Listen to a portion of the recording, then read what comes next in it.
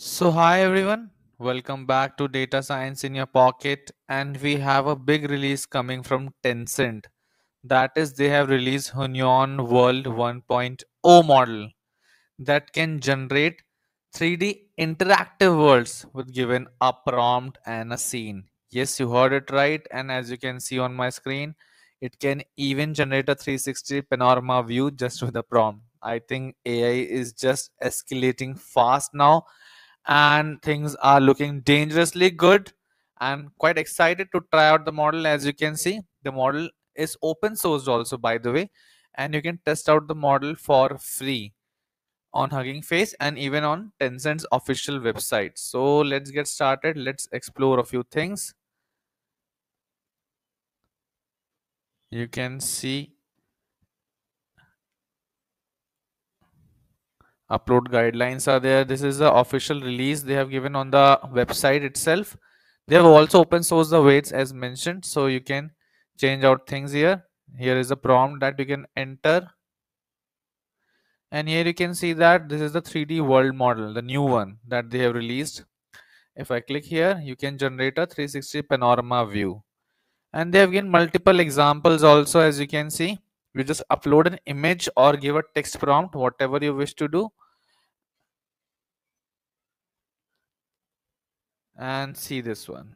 You can even move in the world. This is just amazing. I what to say now. I think AI is upgrading way faster than we imagine. We can also generate a roaming scene also.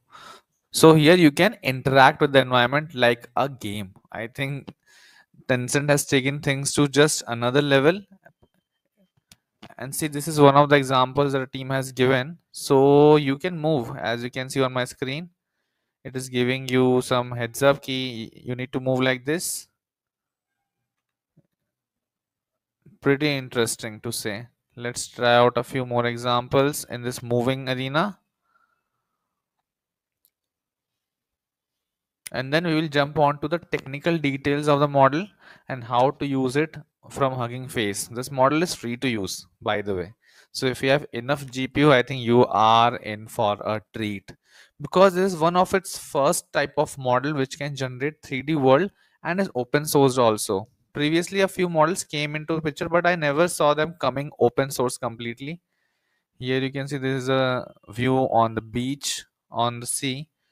The waves are not moving as I can see, so that's one glitch, but still it looks pretty interesting. Let me try out some more examples. The 360 panorama view just blew my mind. As you saw, we'll be trying out a few more examples from that as well. On roaming scenes, which is very important in gaming.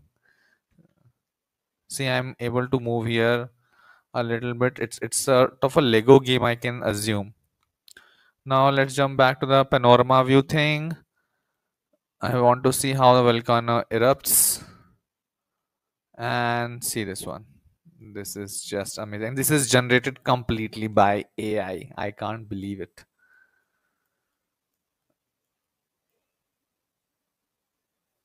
Few more examples the team has given so that you can try out the model. Even they have given you a few credits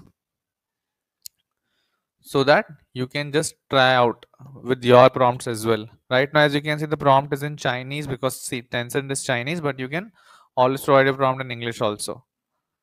And see this one. Very beautiful, I would say. I think such an exciting time to be alive, very honestly. And crazy, yeah, crazy dude. So I think we have tested out now. This is the official release on Hugging Face, as you can see, Tencent HunyuanWorld-1 model. They haven't given much information here, but the model is open source. So before we end up this, let's talk a little about the technical details of the model. Hunyuan World 1.0, the first open source model to generate interactive 3D worlds. So basically, there was a problem with the previous models that have released.